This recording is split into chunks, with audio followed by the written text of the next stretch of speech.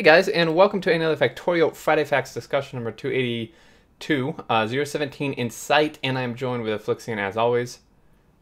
Hello, everyone. So this one is awesome. It's written by 4 different people. There's 017 release plans, there's the progress, there's some cool map gen stuff and GUI stuff. So we're just going to hop right into it. This week was the time to close and finish all things that will go to 017. Not all of the things that we originally planned to be done were done. Surprise. Yeah, we could have guessed that. But we just left any non-essential stuff for later, so we won't postpone the release any further. The plan is that next week will be dedicated to the office playtesting and bug fixing. Many would argue that we could just release instantly and let the players find the bugs for us, but we want to fix the most obvious problems in-house to avoid many duplicate bug reports and chaos after release. Also, some potential bugs like save corruptions are much more easily worked on in-house. So if all that goes well, then they will let us know next Friday, and they will plan to release the week of February 25th, which is fantastic. So to clarify, Yay! I know, dude, we're finally getting it, maybe, unless they just have horrible issues with their playtesting. To clarify, because Yeah, I saw some... I just want to touch on the in-house testing. That in-house testing round is really important because, as they said, they don't want duplicate bug reports. You want to catch the obvious bugs early. Right. Yeah, so there's that. And then because some people seem confused on the forums, they're saying the week of the 25th, not necessarily specifically the 25th. Based on past releases, typically they like to release earlier in the week, so they have that whole week to bug fix. They have released later in the week before, but if I had to guess, it would probably be like a Tuesday or something of the week that they would release. Yeah, that makes sense.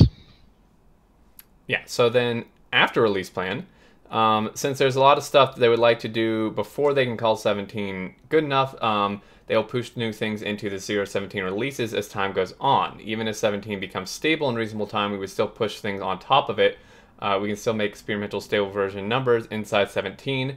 Most of the stuff shouldn't be big enough to make the game generally unstable. I've heard countless times a proposal to make small, frequent releases of what we have added. This will probably be reality after 17 for some time, which is great news. I mean, I'm still kind of confused as to why they're just now realizing this is a good thing to do, but the fact they did is still really, really good. Probably because they're getting close to the polished game that they want, so the releases aren't as big as what's going into 17 at this point. Right. So you guys can expect even like more features, ones that they didn't manage to finish, to come in during 17 at some point. The smaller releases will mainly contain final look behavior, the GUI, new graphics, new sounds and sound system tweaks, and many tutorials and tweaks. It's quite a large change to our procedures, and there are many ways we'll be trying to maximize the effectiveness. So the GUI progress, there are several GUI screens that are finished. Others, most of them, are just left there as they are in 16. They are a combination of new GUI styles and old ones. They sometimes look funny and out of place, but they should be sufficient. So I don't know what the yellow check mark with the asterisk means, but That means it's at the bottom of this chart. Newly finished things since the last update in Friday Facts 277. Right. So we can basically see that everything down to the technology tooltip is done and implemented, is my understanding. So Yes, that's correct. basically all the menu options, load game, sound, control, all that stuff is all done. Map generator is done.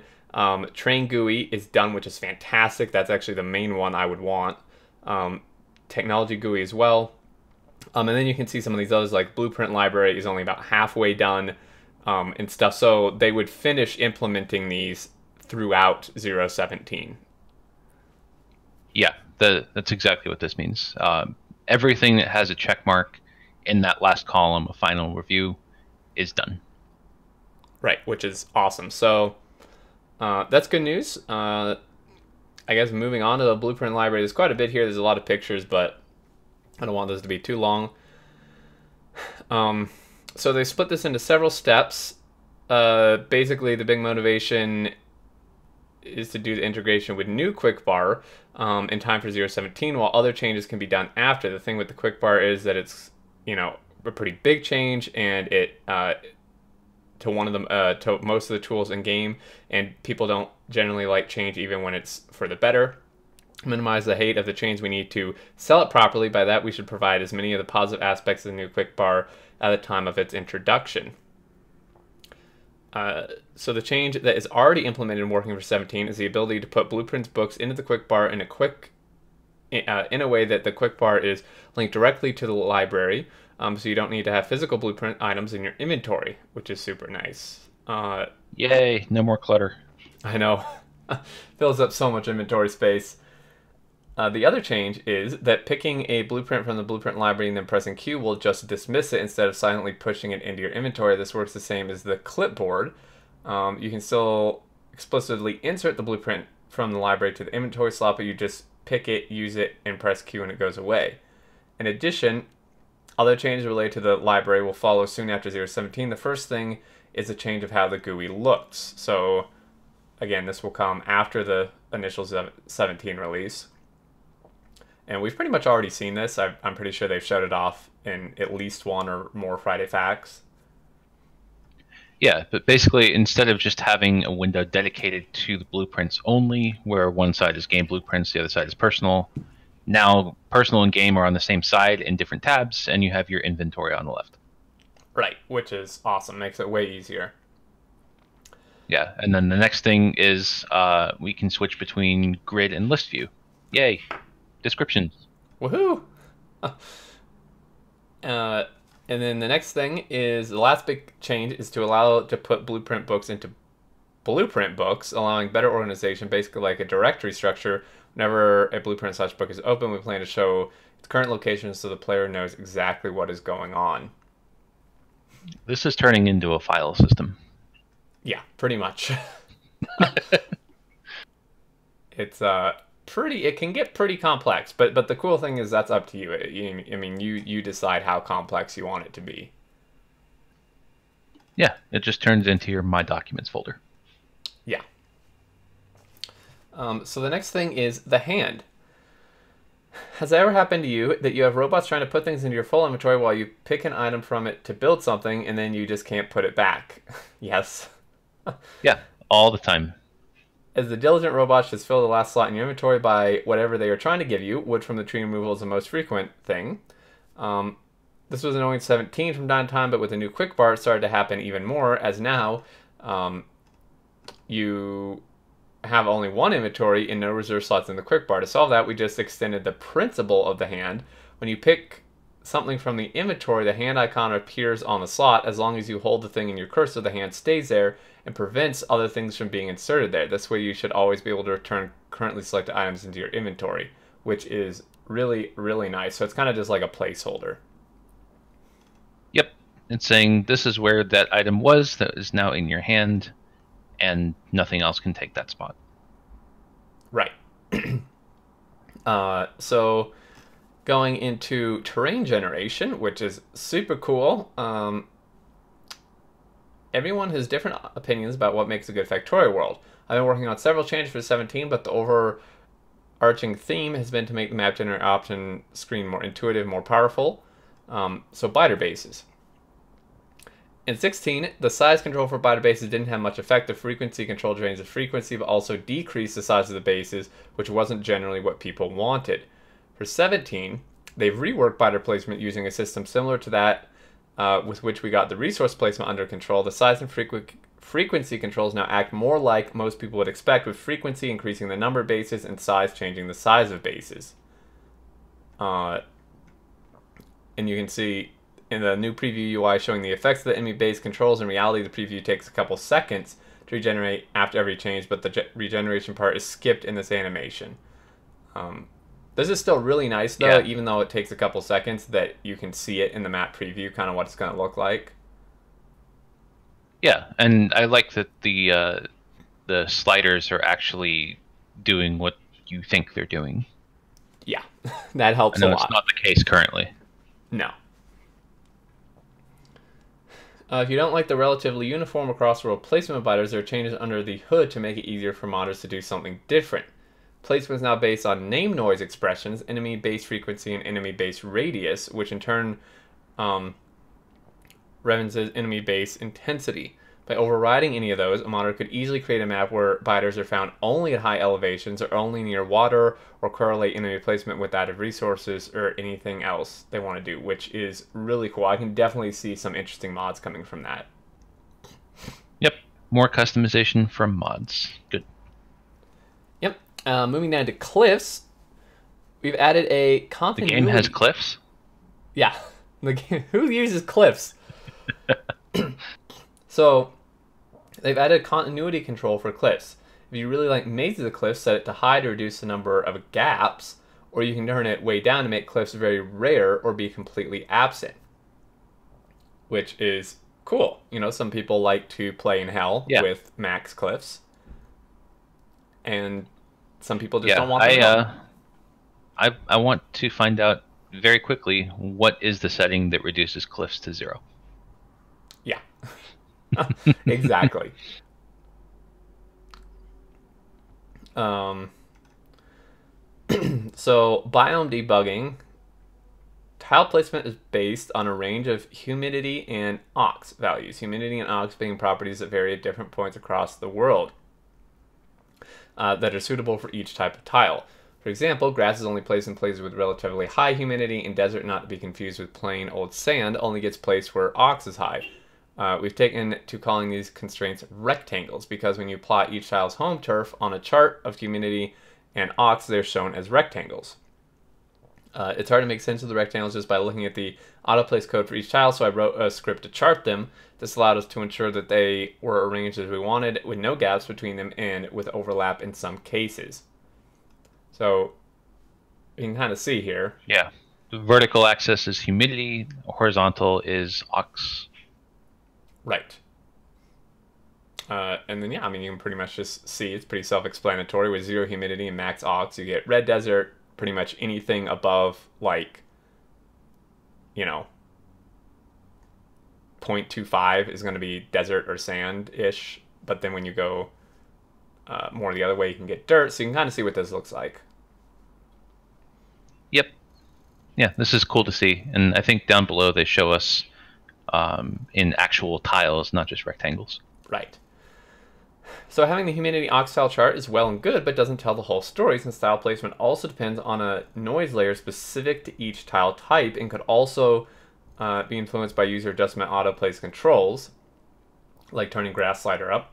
So to further help us visualize how humidity ox tile specific noise and auto-place controls worked, there are a couple of alternate humidity and ox generators that simply vary them linearly from north, south, west, east, respectively.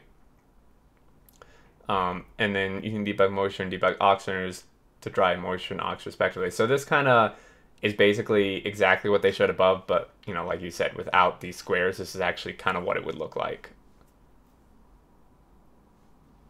Yeah, that actually looks like a cool map. I'd play on that map. Yeah, it does look pretty neat.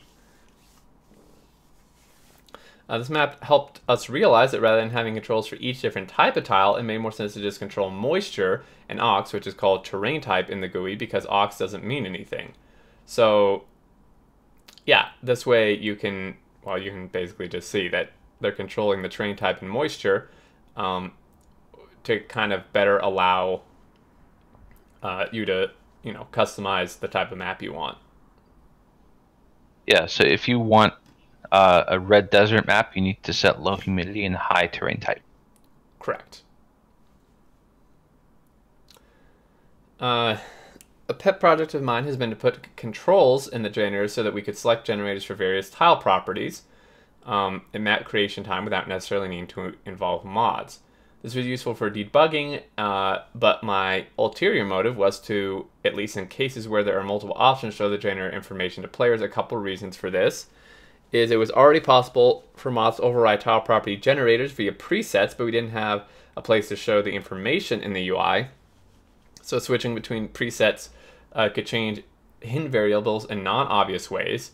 I had dreams of shipping alternate elevation generators in the game. So that's pretty cool. It just allows... Yeah, sorry. For those of you who don't know, elevation in this context controls where water gets placed. Right. So obviously higher elevations won't have water, lower elevations do. Yeah.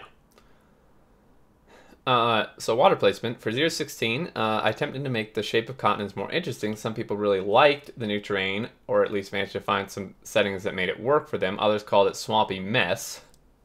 Common refrain was that the world was more fun to explore in the 017 days, which pretty much everyone I play with agrees with this. In the 012 days, yeah. Yeah, 012, sorry. Most people I play with agree that 012 was probably the best map generation we've had so far. Yeah, I have no experience with it, so I'm excited to see what it looks like. And you'll get to, because in 17 they're restoring the default elevation generator to one very similar that is used by 012, which means large, sometimes connected lakes. The water frequency control was confusing to a lot of people, including myself. It could be interpreted as how much water, when the actual effect was to inversely scale both bodies of water and continents, such that the high water frequency actually meant smaller bodies of water, so that for 17 the water frequency and size sliders are being replaced with scale and coverage, which do the same thing, but hopefully in more obvious ways. Large scale means larger land features, while more coverage means more of the map covered in water. Yeah, that makes sense. Yeah. So lastly, new map types. So in order to ensure decent starting area, the elevation generator always makes a plateau there, which is nice. So you'll never spawn in the middle of the ocean in a lake, so you can get a power plant running. Depending on what's going on outside the plateau, this sometimes resulted in a circular ring of cliffs around the starting point, which will look very artificial, and we wanted to reduce it. In the process of that, of solving that problem, you create another custom generator for debugging purposes. This one simply generated that starting area plateau in endless ocean. I don't actually remember how this was useful, but at one point I directed Twinson to it to illustrate the mechanics, and the rest of the team really liked that setting so much that we're making it a player selectable option. So in 17, you'll get to pick between the normal type, which resembles that from 012, and island, which gives you a single largest island at the starting point. There's a slider to let you change the size of the islands, as you can see here. And this is really cool. There were some people with questions in the forums like, will this be an island with land you can connect to somewhere, or is it literally just an island and water forever? And the devs answered that it is an island and just water forever. So something like this would be really good for a challenge, like how many rockets can you launch with the resources you have. This would not really be good for any type of extended playthrough, because once you're out of resources, you're done, you know?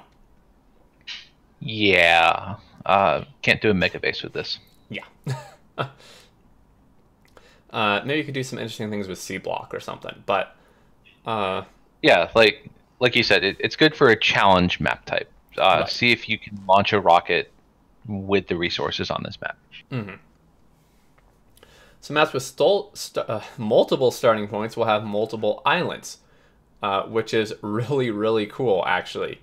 So this could be for like PvP, you know, where you just have multiple island starting points for each team. I feel like I'm going back to StarCraft with this. Yeah, I know. Island maps. Make sure you get a dropship before you do anything. That's very important. I'm reading this next paragraph and I'm already lost.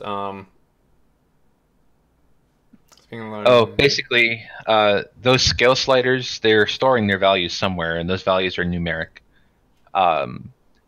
So they're expanding the range of those sliders from plus or minus a factor of 2. So instead of 0.5 to 2, it's going to go from 0.17 to 6 now. Okay. And it used to be just 5 discrete options, where it was very low, low, normal, high, very high. Now it's an actual number, so things can get much more precise. and then the terrain generation actually uses numeric multipliers, so it can use those values, which also means that the fact that they're being used as numbers instead of discrete values means that you can edit them manually in some settings file, a JSON file. Right, which means that modders will be able to add their own map types to the map type dropdown. If you really like the shape of landmass in 16 and want to be able to continue creating new maps with it, please let us know on the forum. So, yeah, again, I can see lots of new mods with this that create very specific map types that you can just select from the map generator thing.